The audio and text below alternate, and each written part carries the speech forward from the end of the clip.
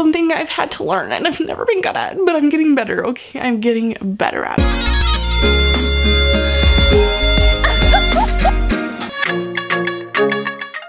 Hi everybody, welcome back to my channel. If you're having a great day, a great night, and if you saw the title, this is 10 dating tips I wish I knew sooner. Alright, so I've gone on so many dates, a lot of first dates, multiple like farther, all that, blah blah blah, dated a lot. And there's a lot of stuff I've learned over the years, a lot of dating advice I've gotten, and this is the top 10 things I wish I would have known sooner that make dating a whole lot easier. So number 1, it's okay to be picky. Just they don't have to be perfect, okay? If, this is the best thing. I love hearing this. I love when I heard this. If someone was perfect, why would they like you? And take that into consideration if they were perfect, but it is still okay to be picky because it's a hard world. There's a lot of horrible dating stuff. There's a lot of people out there that are just not for you. So to be picky, but don't feel like they have to be perfect. People can still have flaws. That's why you date, is you try to figure out what things you're willing to work through and what things don't work. But don't be too picky because no one's perfect. Number 2 is to meet people, you gotta go out and socialize. Just because like honestly, this one's like, you're sitting at home, it's really hard to meet people, is just being out there and socializing and meeting, greatest thing. Because even if you're not finding people to date, you're making friends, and maybe those friends will set you up with someone. Alright, number 3, if the person is not pursuing you, don't waste your time trying to get their attention, trying to save them, all that. Don't try to force it. If they're interested, they will show you they're interested and they'll put forth the work. They will put you priority, they'll put you out there, and you'll feel it. They won't put half effort of like, oh, kind of message, but not, okay? You want someone that's gonna be there for you 24/7 and there to help. If they're not pursuing you, if they're not responding to your texts, your calls, whatever, leave them in the dust, move on. They're not interested or not interested enough. It's great.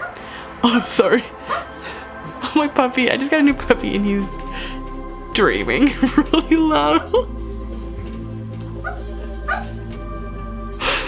Okay, that's adorable. Number 4. This is something that no one ever talks about, and I don't think they put enough focus in, but it should be, is the career of your spouse can change your whole life, whole aspect. Mostly for girls. If you're looking to date a guy, the guy is kind of your main breadwinner, not in every situation, so take this as it is. But the guy usually like the main breadwinner and does that. So if he's a doctor, he's gonna be in the medical field, he's gonna be gone a lot. If he's a blue collar job, he is going to be coming home dirty. You're gonna be living, and like, I don't know, just like your way of living is different by like the career and how much aspect that changes into things. Now it even changes. If the girl has maybe a higher paying job, she's going to be a doctor or a lawyer or something, these are just examples, then maybe she's doing that more, and the guy was gonna be at home more. Like, there's just so much aspect, and I don't hear this ever talked about, is the career of people. When you're dating, I started really realizing probably last year is the kind of career that they're going for is kind of what you're gonna end up with. So find a career that you really are interested in for them. Not interested, but like when you're dating someone, you're saying, do I want that kind of lifestyle? Are they a musician? Are they gonna travel a lot? Are they a doctor and be gone a lot? Or are they working a 9-to-5 office job and they'll be here consistently every single day? Like, you have to put that into his perspective if you're dating, kind of what you want, and the kind of person also by their career really determines a person on who they are. So it's really good. I feel like this is something that needs to be talked about and determined more, because it does change that whole aspect of your future. All right, number 5 is giving people a chance that you normally wouldn't. Sometimes first impressions, people give off something and you're like, I would never be with them, I would never give them a chance, there's this, there's that, too young, too tall, too short, weird personality. I've heard weird stuff. Like, we come up with these assumptions in our head, and they may be right or they may be wrong. And I have never been someone to say you have to go on a first date. Don't believe in that. If you're not feeling comfortable, if you automatically, like, there's sometimes people you just absolutely know nothing will happen.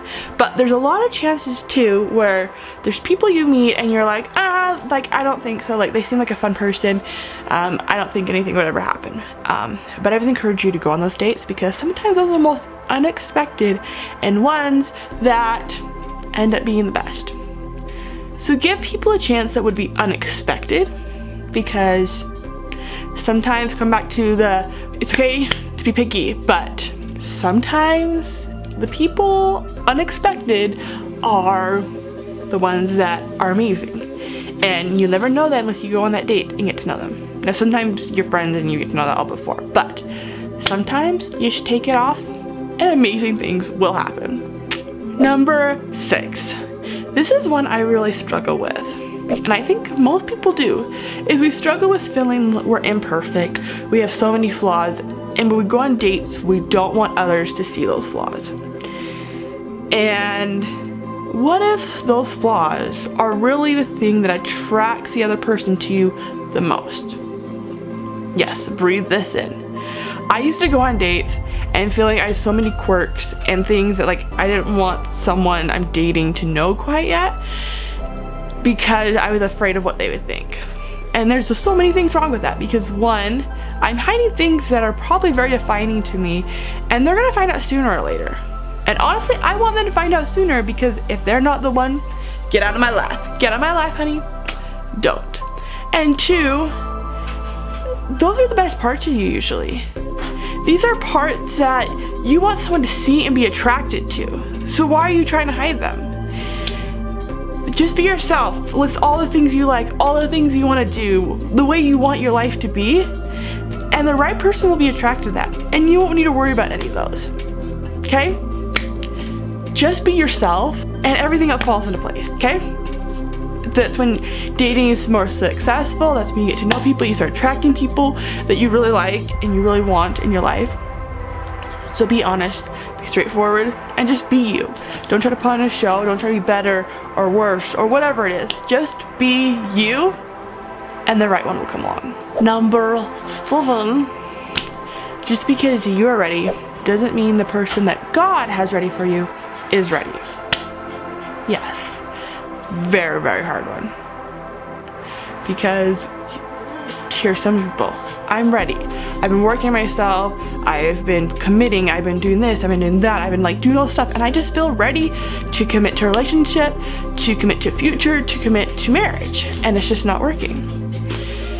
And that is the case many, many times. Now, sometimes we think we're ready, and God says, no, you're not. I still have many blessings and lessons for you to learn. And that is going to be your whole entire life.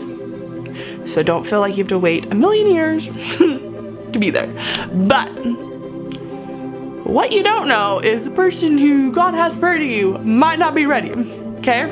Okay. It's very frustrating, but you'll find out later why. You don't know what they're going through, what life lessons they need to be learning. They might be a little slower on that. They may have been faster and you weren't ready, and now God's like, okay, I've got to sort everything out. But he will.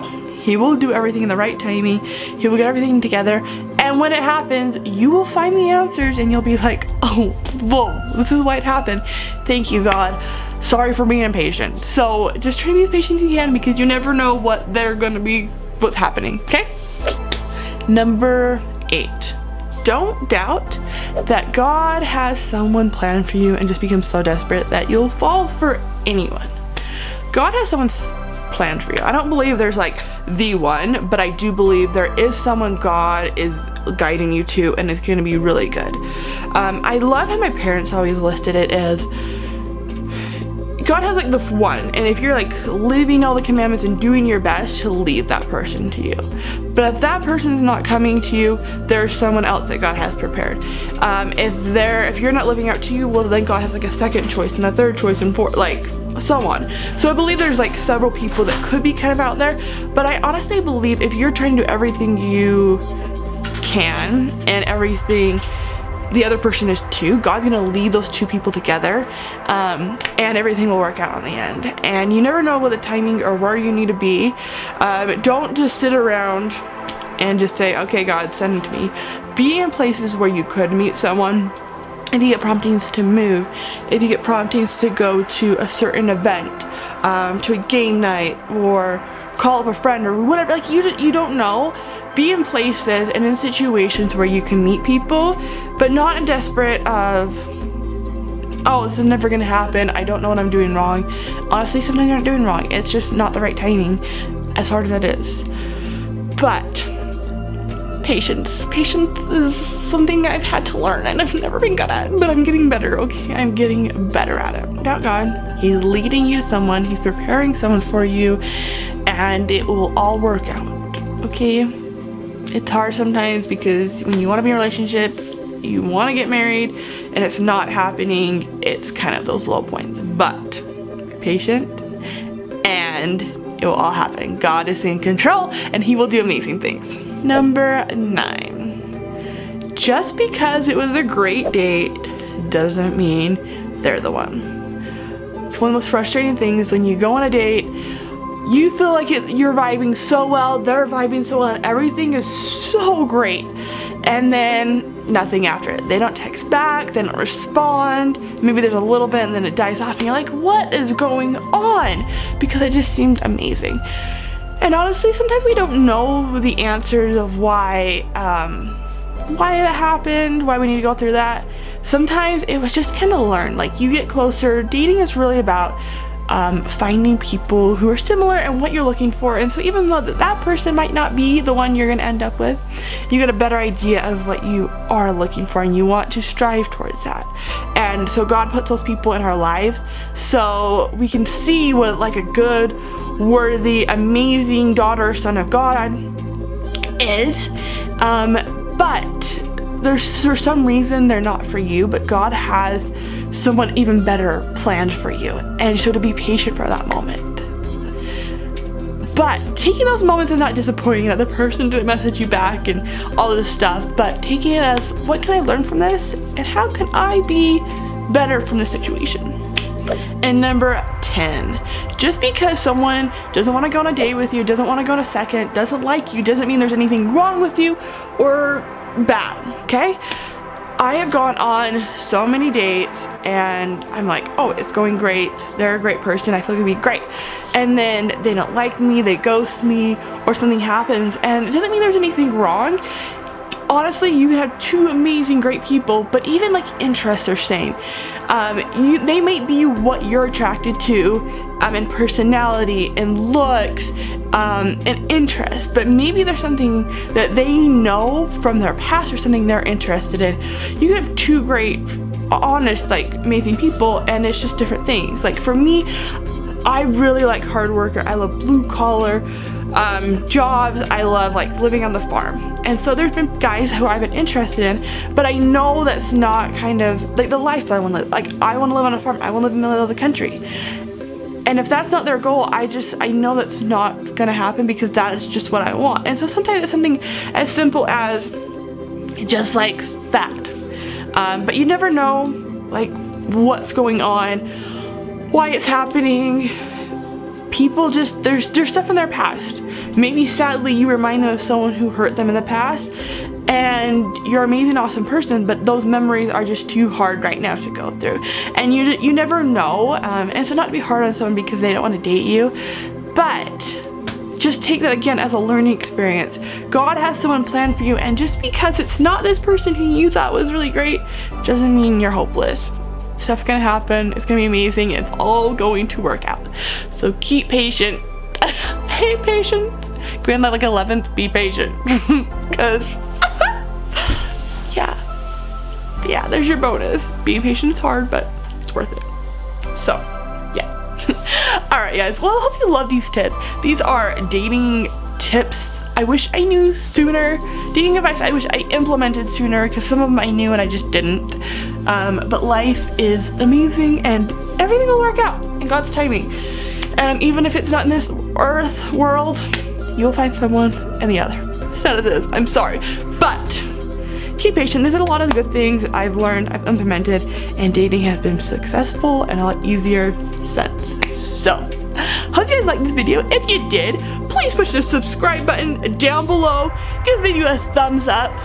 And let me know what dating tips you want me to talk about next. And keep in tune because I do have a lot of cool ideas coming up. It's gonna be awesome. Hope you have a great day, great night. God bless.